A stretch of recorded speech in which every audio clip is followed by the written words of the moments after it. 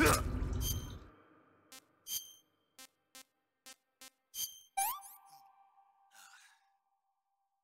rotten.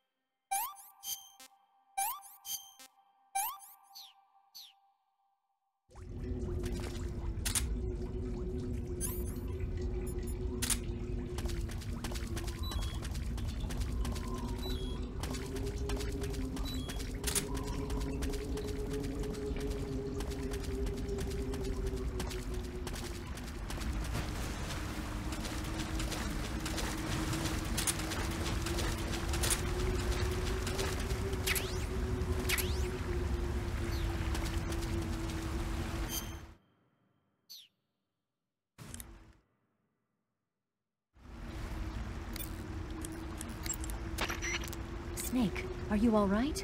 Yeah, just barely. What the hell were all those hornets? Most likely that was the pain, one of the cobras. I figured as much. Are they tracking me? I don't know. The cobras only take orders from the boss. Not even Volgin knows what they're really up to, so I don't know anything about them either. No kidding. I'll try and dig up as much as I can about them. You just focus on moving ahead. Go to the end of the cave and you'll come out in an aqueduct overgrown with mangroves. This leads to the Ponizovye swamp. And Snake, be careful. That cave is pitch dark inside. Good. I did remember to tell you then. If it's completely dark and you need a light, try using a torch.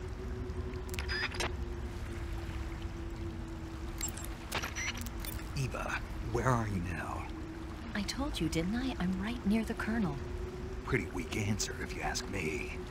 I suppose you're right. Eva. Snake, I'm under orders to cooperate with you, but that doesn't mean I have to tell you everything I know. I would assume the same applies to you, too.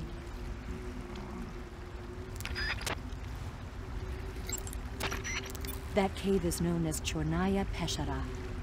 In Russian, Chornaya Peshara means the black cave from which cold wind blows.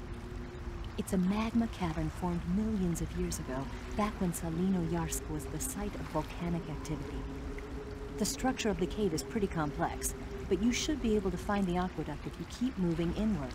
Head toward the interior of the cave.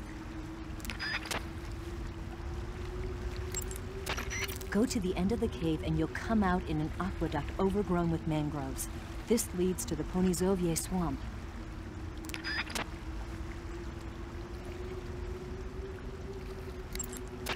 If it's completely dark and you need a light, try using a torch.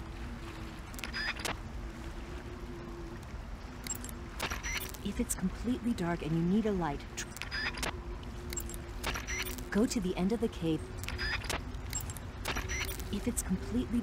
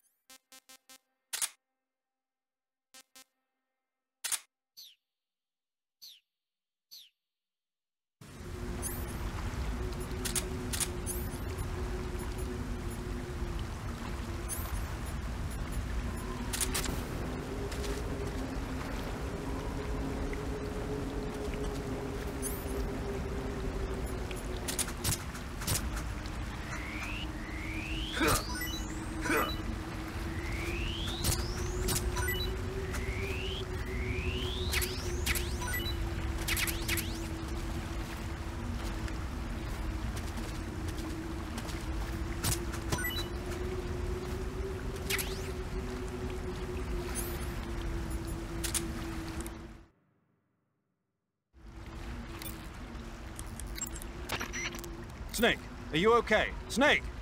Pager. Snake. Are you all right? You're not hurt? No. That was a hell of a drop, but I'm fine. Looks like there's no way back up, though. I see. Well, anyway, it's good to hear you're not injured. Slipping and falling may not have been part of the plan, but getting into that cave was. Proceed further into the cave. The cave seems to be structured like a maze, but there's an exit somewhere. Find a way out of the cave and head for the aqueduct. The cave seems to be structured like a maze, but there's an exit somewhere. Find a way out of the cave and head for the aqueduct. I see you've caught yourself a Kenyan mangrove crab. The Kenyan mangrove crab is a land-going crab. It lives in burrows dug near seashores and mangrove swamps. It's not poisonous, but it might hurt a little if it attacks you with its pincers. Treat it with caution. Got it. So this thing must taste pretty good, huh? Why do you say must? It's a crab, isn't it? It is. And crabs are good to eat. What's so good about them? You don't like crab? Not at all. Why not? Why? How can you eat those things? They're all purple and yellow striped, and they stink like cat pee. But that's just my opinion. Don't listen to me. Let's see here. The guide says... no way. It says they're delicious. Well, if you want to eat one, then go right ahead, but count me out. I see you found some Russian glowcaps. The Russian glowcap is a kind of luminescent fungus, a mushroom that glows in the dark. Why would a mushroom glow in the dark? It's bioluminescent, just like a firefly. It uses the so-called luciferin-luciferase reaction. To put it simply, luciferin reacts with luciferase in the presence of magnesium 2+ ions, breaking it down into oxyluciferin and carbon dioxide. The carbonyl groups in the oxyluciferin are initially in an electrical excited state. When they return to their base state, they give off light. Did you get all that? Not really. Oh. By the way, does that mushroom recharge your batteries when you eat it? Huh? I mean, it seems like if you ate a glowing mushroom, it might recharge your batteries or something. Snake, your batteries are organic batteries. They produce electricity by utilizing the potential difference between cells. Organic batteries are known for their highly efficient energy conversion, but they still rely on chemical reactions between proteins and enzymes to... So you're saying they'll get recharged? Believe what you want. Great.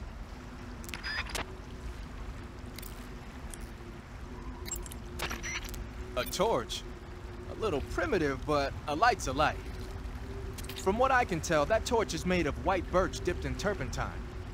It burns long, so I don't think you'll have a problem with it burning out on you. If you equip it and press the CQC button, you can use it to smack the enemy. You can also swing it around by pressing that button repeatedly. Useful when you need to clear the room of bats and stuff. With the weapon button, you can light and extinguish a torch, so make sure that thing is out if an enemy is closing in. Get used to it. The light from the torch is visible from a long way off, though. It probably goes without saying, but marching into battle with a torch in your hand is not the sanest course of action. You should only light a torch when you're someplace like a cave where you can't find your way around without a light. Yeah, I hear you. I heard you fought against KGB troops in the Virtuous mission, but this time you're up against Spetsnaz. Spetsnaz is the Special Forces unit of GRU, the intelligence wing of the Soviet Defense Ministry's General Staff Office.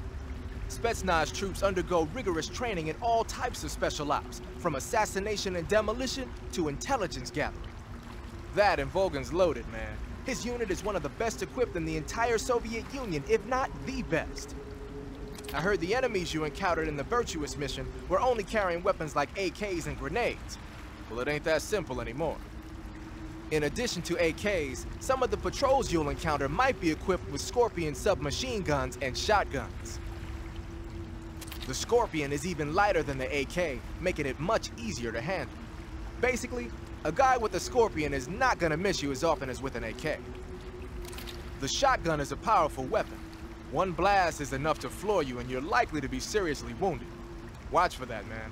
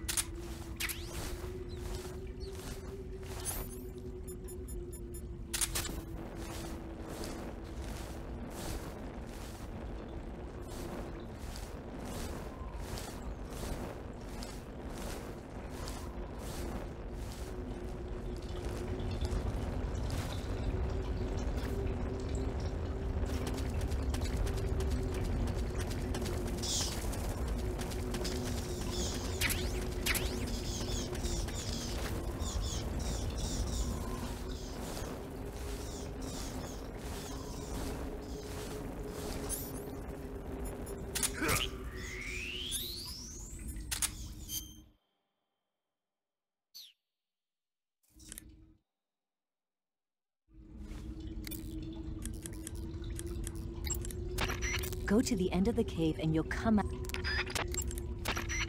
Snake, have you heard about the massacre that happened in the forest near the village of Gnezdovo? The Katyn Forest Massacre, right? During World War II, the German army came upon the bodies of 4,000 dead Polish in the forest of Katyn. Yeah, Germany blamed the Soviet Union, but the Soviet Union denied it, blaming Germany in return. The truth is that Stalin ordered the NKVD to carry out the killings. And it's not just Katyn. In places like Western Ukraine and Belarus, there must have been at least 20,000 Poles in the prison camps. Why are you telling me this? Volgin was one of the people responsible. He was one of the vicious leaders behind it. Volgin was? He blamed it on a prisoner revolt to allay any fears, and requested they be put to death. I've heard that Volgin even removed the blindfolds from each prisoner before he beat them to death. I knew he wasn't all there in the head, but this... Not someone you could be friends with. Go to the end of the cave. Go to the...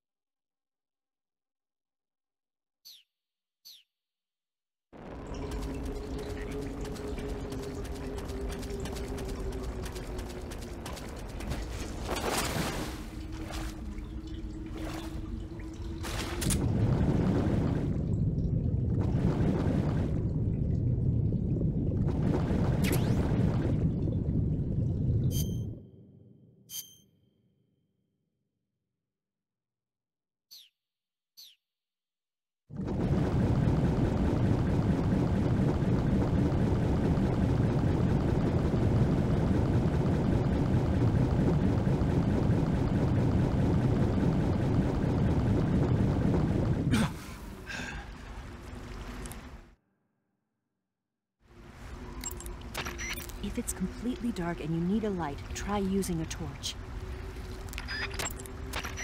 Eva, I wanted to ask you about Ocelot. Yeah, I know. He's pretty infatuated with you, isn't he? That's not what I meant.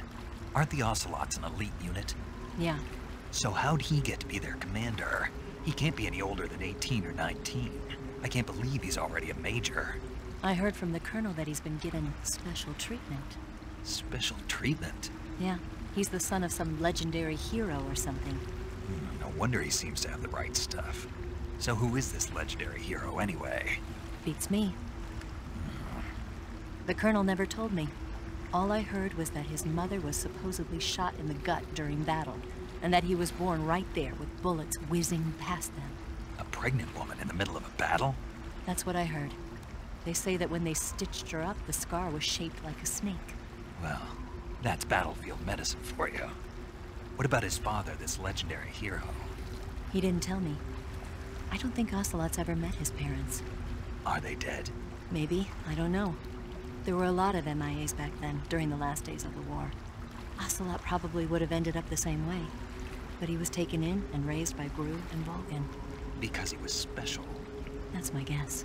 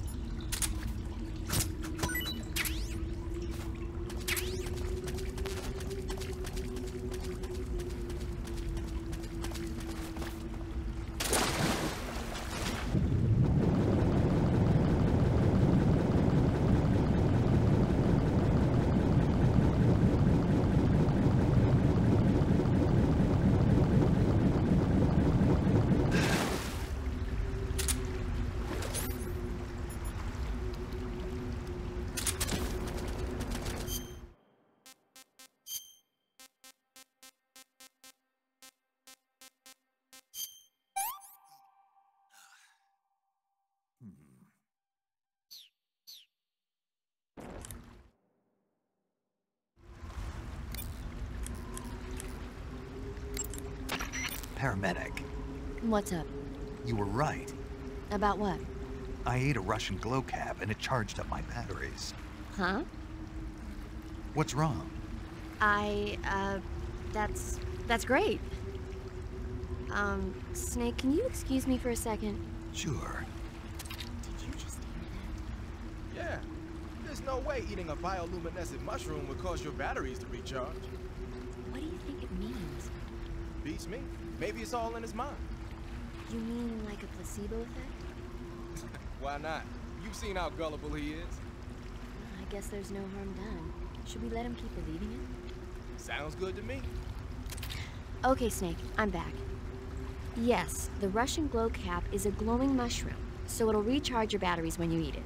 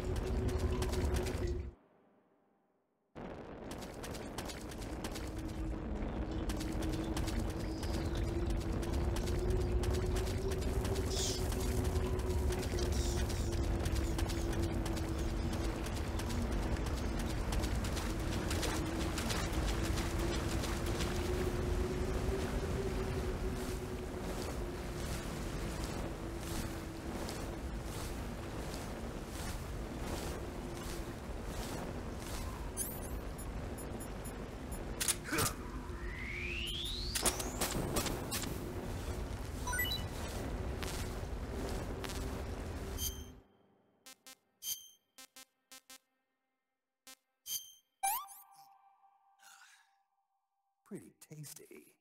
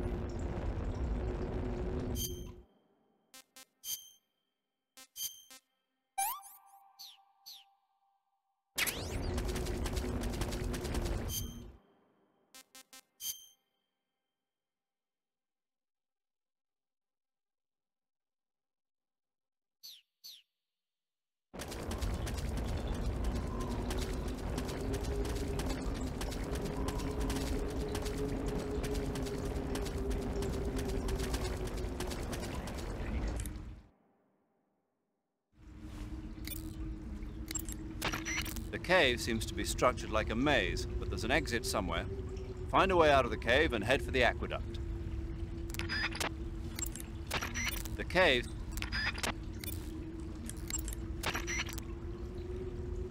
I see you've caught yourself a Taiwanese cobra. The Taiwanese cobra is native to Taiwan and southern China. It's quite vicious and carries a potent neurotoxin in its fangs. Be careful. If it bites you, go into the survival viewer immediately and use the cure option to inject yourself with serum. Sounds interesting. Don't ask me. Huh? The guide doesn't say. If you absolutely have to know, then you'll just have to try it yourself and see. I didn't say anything. But you were going to ask, weren't you? About the taste? Maybe.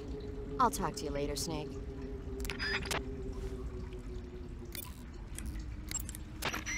So you've got your uniform and your face paint, but that alone isn't enough to make for good camouflage. Camouflage means blending in with nature. To make your disguise complete, you've got to keep a low profile and avoid overt movements. As long as you've got the uniform and face paint working for you, and you're lying flat keeping still, you won't have to worry about being spotted from a distance.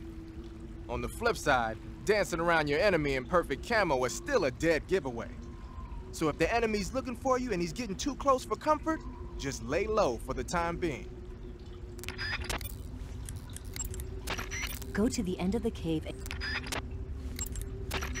By the way, Snake, do you have a calorie mate?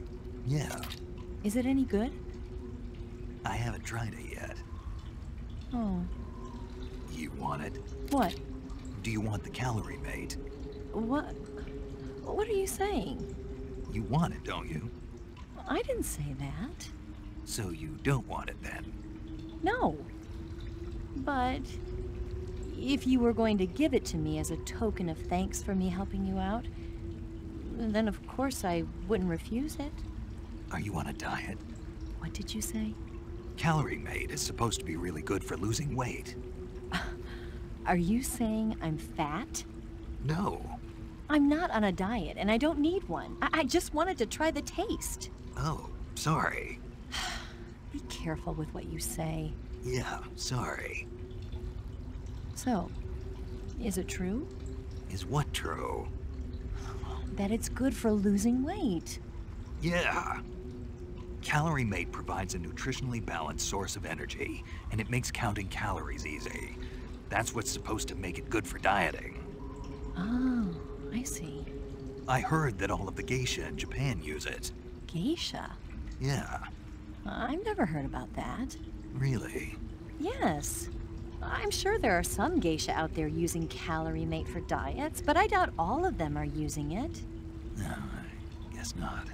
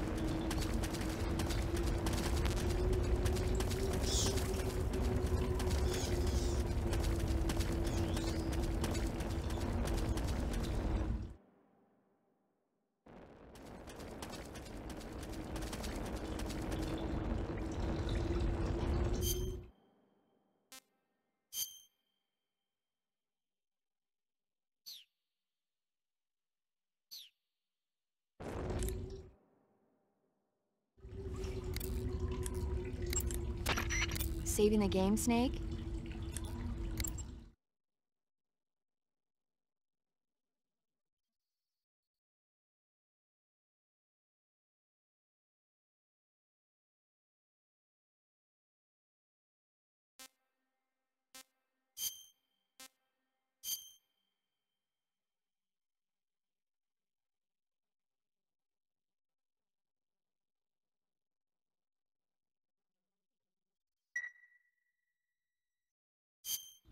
Snake, have you heard of The Last War? Nope, doesn't ring a bell. It's a Japanese movie where the world ends in a nuclear war. Tensions between East and West reach the breaking point, and before anyone can stop it, they launch the ICBMs. Humanity is wiped out by a war that no one wanted. The movie depicts that destruction from the eyes of ordinary people. Their simple daily lives are torn apart by the terrible power of a war that has nothing to do with them. Everybody's afraid of the next big war, but there's only so much that one person can do. That's why the people who have the power to stop it have to.